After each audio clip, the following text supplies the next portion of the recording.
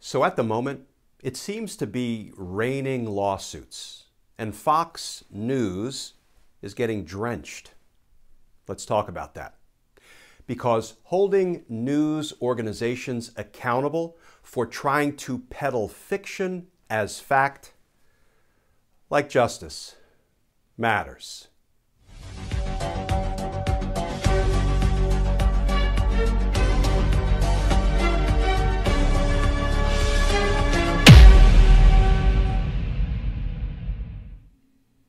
Hey all, Glenn Kirshner here.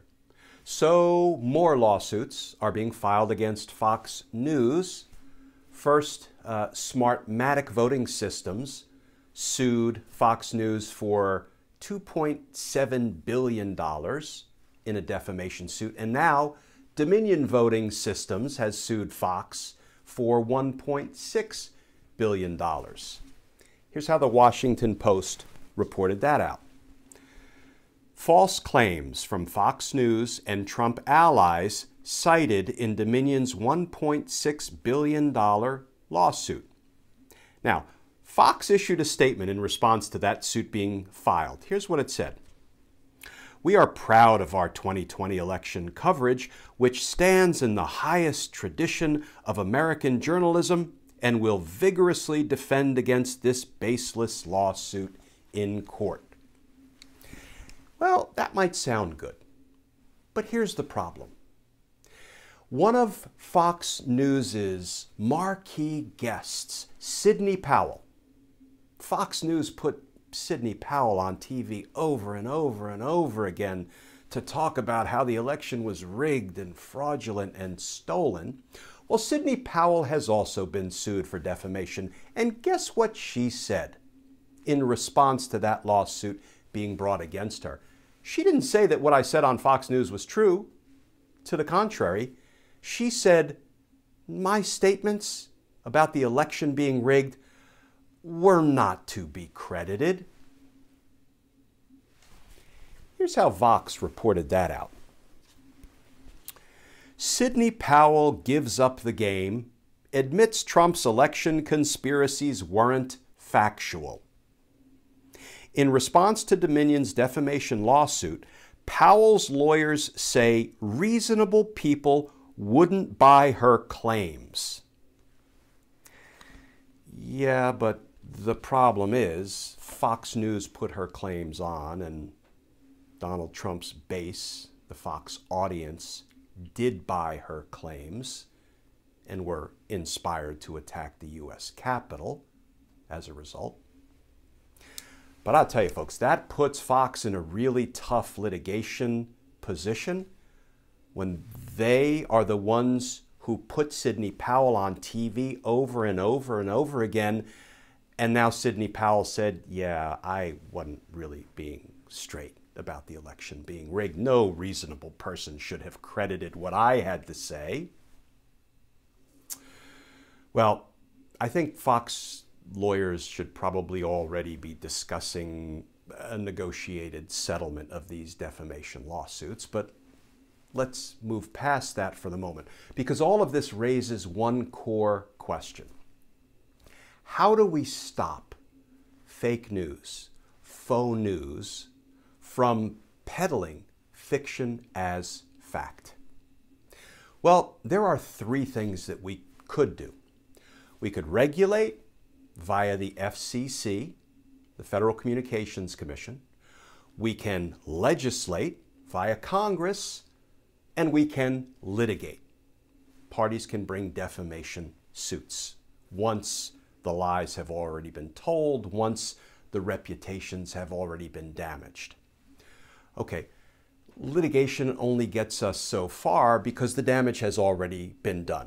And then, litigating defamation suits is something of a cleanup mission. So let's focus on the first two, regulate and legislate, because these are things the federal government can do.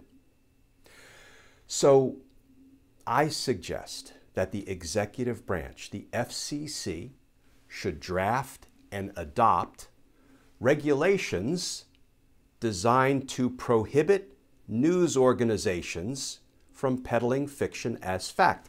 And I propose Congress should legislate should enact laws designed to prohibit news organizations from peddling fiction as fact. And I know easier said than done, because we have this wonderful thing in our country called the First Amendment, and it provides robust protections of our free speech rights and our freedom of the press, and that is as it should be. But here's the thing. If responsible, honorable, ethical public servants in our federal government, in both the executive branch and in the legislature, and when I say responsible, honorable, ethical public servants, that can be Republicans, Democrats, independents, everybody who cares about accuracy in news reporting, truthfulness in news reporting, everybody can come along for this ride. If those folks get together and they regulate and they legislate in a way that is thoughtful and careful and honest and tries to strike a balance between protecting free speech and free press rights while prohibiting news organizations from peddling fiction as fact, then we should welcome the court challenges attacking the regulations and attacking the legislation, the laws. We should welcome those court challenges. Why do I say we should welcome court challenges? Because if we try to regulate and we try to legislate carefully, striking the right balance, and we get it wrong, well, then the courts will brush us back.